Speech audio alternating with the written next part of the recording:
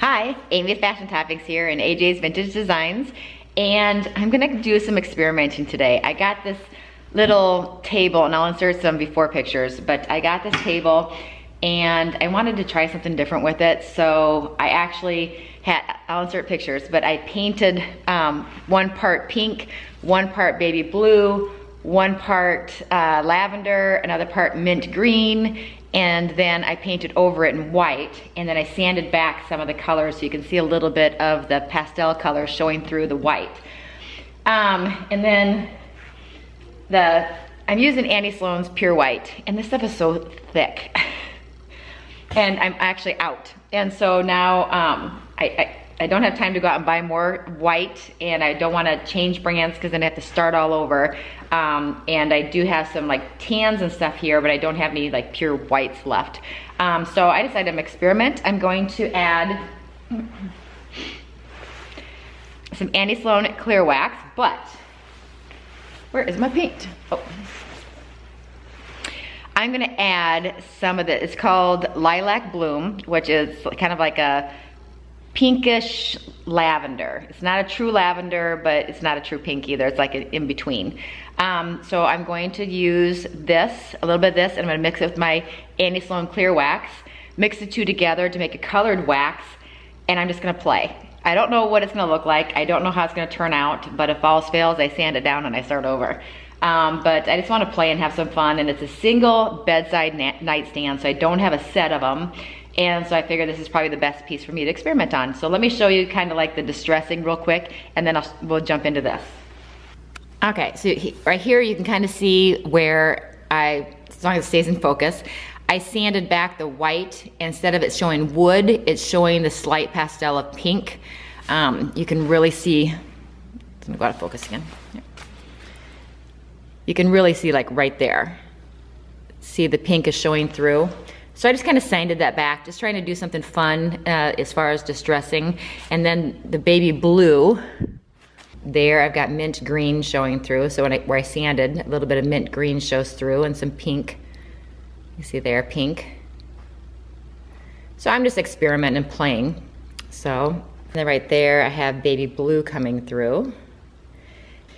And then the bottom has some nice details, and a little bit of the pink is showing through, but that's really where I want to get the colored wax in. And so you can see I just put some pastels underneath the white, sanded it back, and that's all I've done so far. Okay, to start off here, I'm going to take a big chunk of my clear wax. I love these popsicle sticks. I buy them by the bulk. I use them for everything. Stirring, scooping. They come in handy. Okay. So I've got a big chunk of clear wax, and then I'm going to add a little bit of paint to it. Doesn't take a lot of paint. I'm going to take a glue stick. I'm just going to scoop. This Artminds is really thick paint too. Look at that. It's really thick paint too, so sometimes I have to water it down to use it. So I'm just putting a big dollop in there.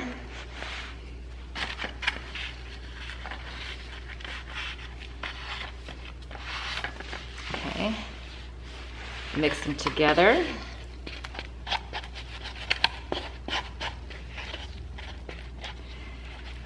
And if you're really nervous, you can do a coat of clear wax on your nightstand or your piece. Do clear wax first to protect it. I'm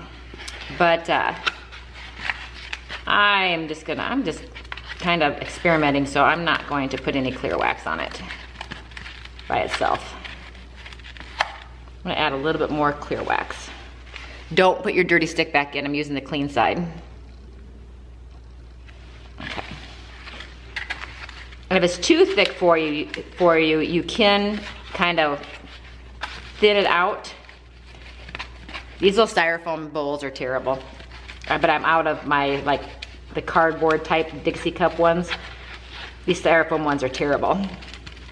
But you can thin out your wax a little bit to give it a more runnier consistency. I've done it once before, and I believe I added just a few drops of mineral spirits to it. to thin it out. But I just want to color my wax right now. Okay, I think I got it all stirred up. So now it's a lavender wax. Okay, put the lid back on that so I don't dry it out. And just using my Artminds waxing brush. I've had this forever. You can see it's well used. I've used it on a lot of things. And there is the colored wax. And I'm gonna start on the front of the piece.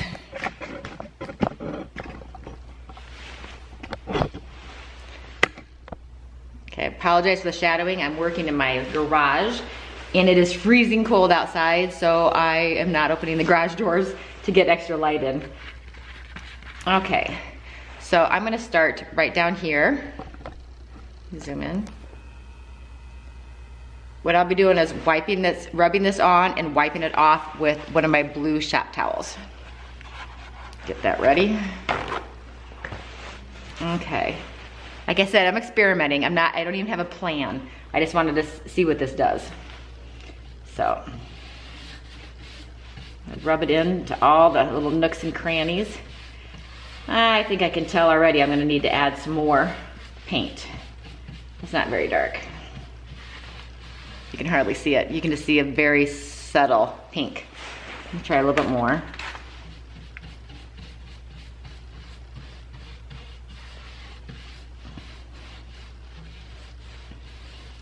Yeah, I'm gonna add some more paint to it. I wanna be able to at least see it. So I'm adding in another dollop. I don't have an exact measuring. It's just a dollop on the end of my little stirring stick. Okay. Okay, so I made it, actually made it just a little bit thinner by adding more paint to it. So let's see what that does. Okay, now I can actually see that. Zoom in a little bit.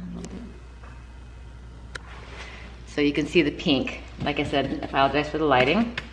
I want to get this done.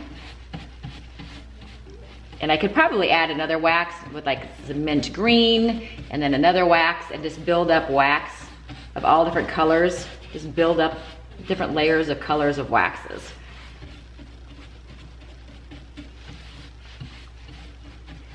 Just make sure that gets down in the cracks of the wood. I don't want too much on, but I'll be wiping it back here in a little bit. I'm gonna let it sit for a little bit so the paint gets a chance to kind of stick.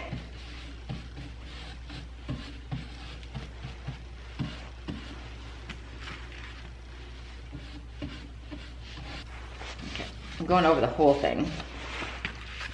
And if I decide to add a second colored wax, I'll put another colored layer of wax over this after I buffed it. Kind of give it a confetti look, like kind of like party confetti with all different colors.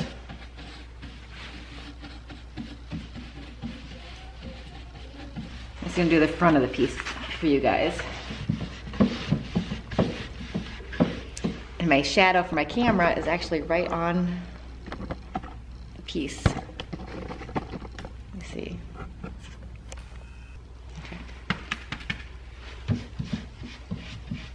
Kind of rubbing it in everywhere. Just giving it kind of like a translucent lavender hue to the whole thing. I'm curious how much of it is gonna stick after I wipe it back. I mean, I've used white waxes, black waxes, dark waxes. I've added some blacks into the clear wax to lighten it up a little bit, but I've never used like a pastel actual color in my wax. Okay, I'm gonna let that sit for a minute. Let me see if I can zoom in so you can actually see it.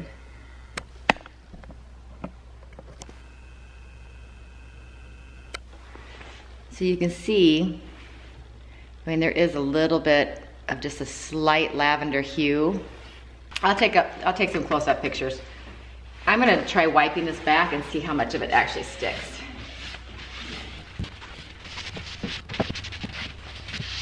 You buff it until it becomes slippery. Right now, you'll hit spots that's kind of tacky, and buff it back.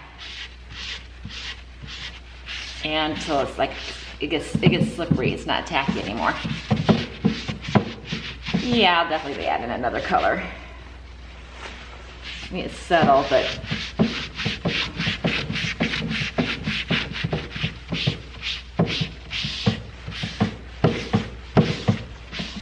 I usually use a white t-shirt. That actually works better because it doesn't pull as much. Let me see if I got one.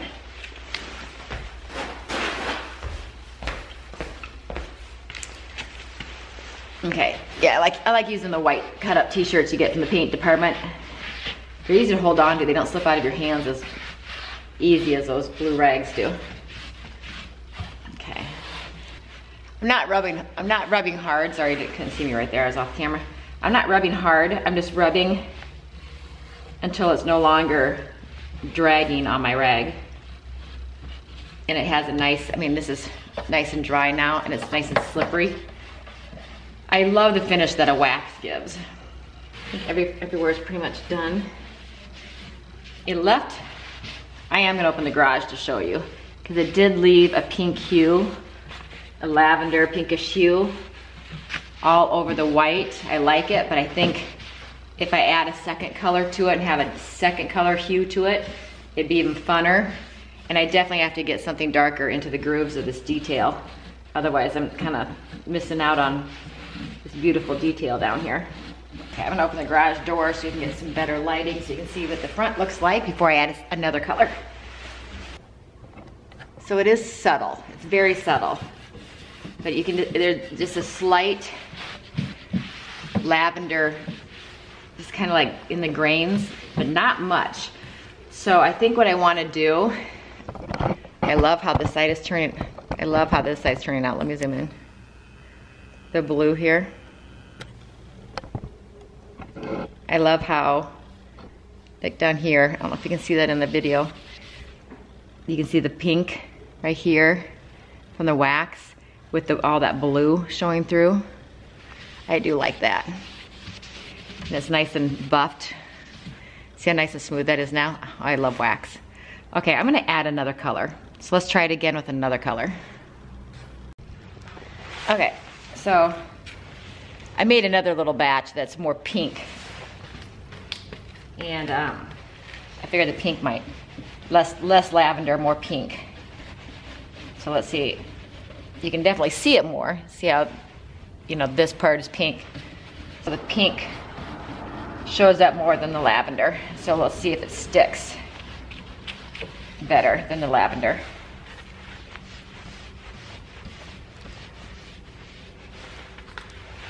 Usually I only do one section at a time and then I wipe it off.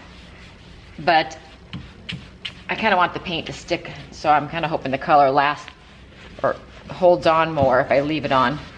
Let it soak in for a little bit before I wipe it off.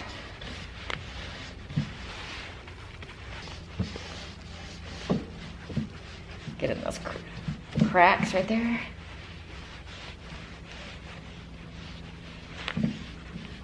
I could have glazed this piece, but I really wanted to play and experiment.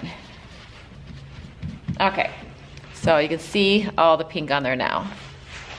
You zoom up, you zoom in. Okay, so you can see how much wax I've got on there. I mean, it's pretty much covering the entire thing. And it's pretty thick with that paint. Get the inside here.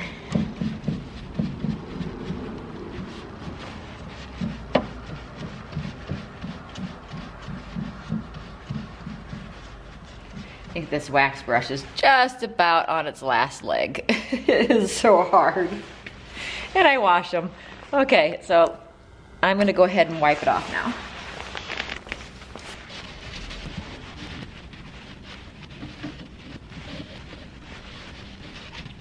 Well, it wasn't the look I was expecting.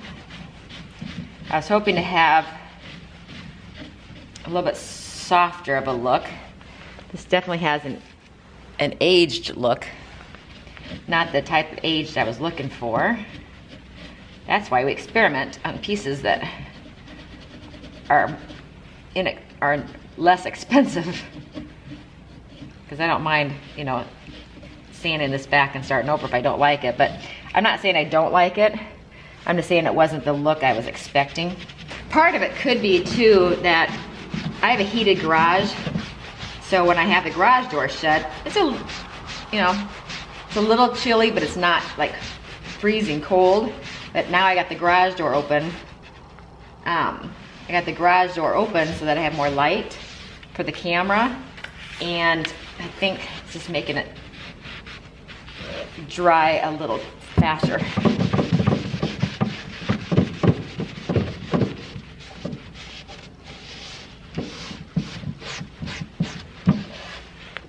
I do like how this is turning out though. I do like the drawer. So since I opened the door, I probably should have done it in sections like I normally do.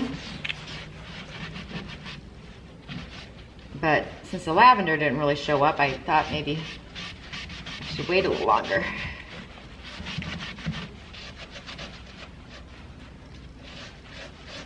But if I don't like it, I'm sure I could put some clear wax over it and lighten it up a bit. It's kind of cool. I'll zoom in when I get done. Okay, so yeah, I'm not sure if I'm liking it. I'm gonna play with it a little bit. I did go very heavy with the wax on the piece because I wanted a lot of color. But up here, it's what I wanted. Here, I got more of an aged look, and I'll zoom in. So down there, I got kind of a messy, aged look. The way that the wax kind of sat in. But that's what I was looking for. The drawer turned out, that's what I was expecting. The streaks. Zoom out. My nose is running now because it's so cold outside. So I'm gonna finish this up. I'm gonna wax the whole thing and see how the whole thing turns out. And add some knobs to it and do something to the top of the table. I might videotape that part, but I just wanted you to see what happens when you add paint to your wax. Let me play with this. I'll take some before pictures and I'll see what happens, and I'll check in with you in a little bit.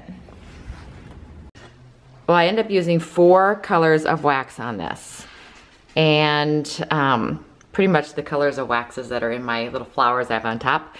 So I have the lavender wax, or clear wax with lavender paint, clear wax with the Ballet Slipper pink paint, the clear wax with, I added a gray, and then clear wax with Annie Sloan Duck Egg Blue. So I ended up doing 4 layers to get this look. And I love how it turned out. Look at the, it brought so much texture to it. Here's where you can see really the Duck Egg Blue. Here's where you can see all the colors. There you go. You can really see the Duck Egg Blue, the pink, the gray just kind of aged it a little bit. Where you can really see the gray is kind of down here in the medallion. So I repeated the same process I showed you at the beginning, but I actually repeated it 4 times. Like I said, lavender, pink, gray, and then Duck Egg Blue. And I love how she turned out. And on the top, I just waxed, but I used, let's see if I can get the color in here. You can see the subtle streaking on the top. I used the Duck Egg Blue and wax on the top over the white and just wiped it back. I love how she turned out. And then since the drawers are just the lavender on the sides and the Duck Egg Blue wax on the handle. Okay, well the inside,